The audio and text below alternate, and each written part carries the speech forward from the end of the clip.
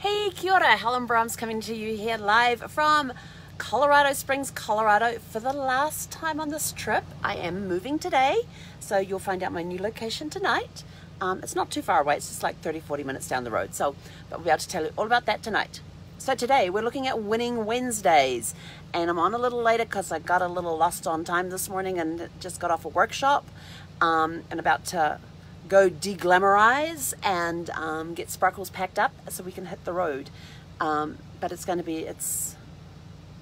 little windy out there today. Might get buffeted a little bit. We'll see. We're not going that far. So Winning Wednesday. So we've got, you'll notice that mindset and business both say accountability. Accountability is absolutely an amazing thing to have. If you want to have success in business, if you want to have success with your mindset, you need to have an accountability partner. Somebody that you can talk to once, or that you account to, be count onable once a week, or it could be often if you need it. You can text them or email them during the week with your progress or questions that, not so much questions, because they're just there to hold you accountable. They're not there as your coach, although it may be a coach that you're being accountable to, but they're there to keep you on track. You tell them, this is what I want to get done this week. It might be, this is what I want to achieve in my mindset. I want to do X number of meditations this week. I want to go for X number of walks this week. I want to listen to this. I want to read this book this week and get this many chapters done in the book. It could be something like Think and Grow Rich, The Super Attractor, Magic of Thinking Big, The Richest Man in Babylon, whatever type of book you want to listen to. You say, I want to listen to this book this week. Or it could be even listening to The Stranger's Secret for 30 days in a row. So being accountable to them. And with mindset for accountability, it's a commitment. It is definitely a commitment. But it's when you're accountable to somebody for a commitment, it makes it more real, and it means that your success can be greater than if you didn't have accountability partners, because it has been shown that if you have an accountability partner, you're more likely to succeed than if you don't have an accountability partner. When it comes to business, you turn around and say, these are my business goals for this week or for this month. Every week you come in and you say, this is my business goal for the month. And then each week you come in and you give the update on what you're doing in the process to get to that goal at the end of the month. Or it could be, this is my goals for the week, which could then tip into that big goal for the month. So it could be that you've got weekly goals to help you achieve your monthly goal. And you're being accountable to them to get that stuff done. So they can actually say, okay, you got the goal, you'll get it done, great. That's awesome. And on your fun activity today, your fun activity is about a cultural night. So think of a culture that you would like to explore food-wise, and make your dinner around that culture. There's tons of information out there. YouTube, websites that have got different recipes in there for different cultural experiences and foods and that sort of thing. Make you want to have a Chinese night, so go find some authentic Chinese recipes and cook them up and eat family style around the table. Maybe make some sushi, figure out how to make sushi or something and have a Japanese night.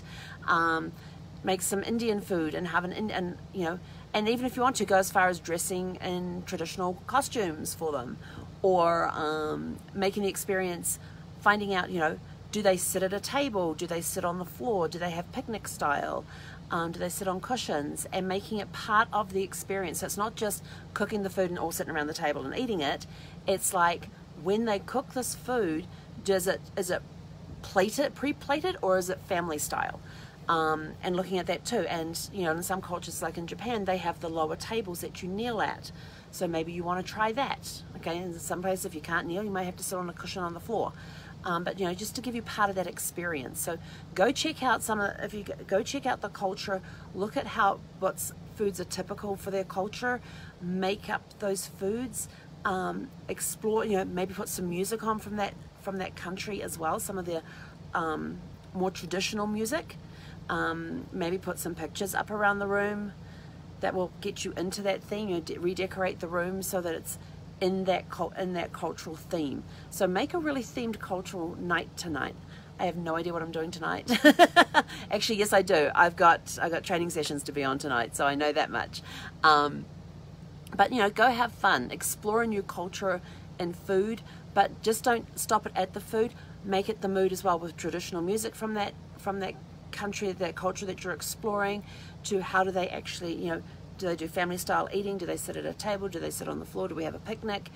And look at those as well. You know, when you're passing plates around, who gets served first? Does somebody serve, or is it everybody for yourself?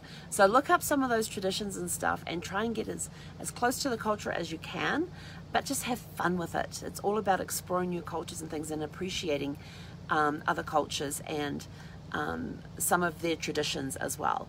And maybe even come up with some fun facts about the country that you're exploring.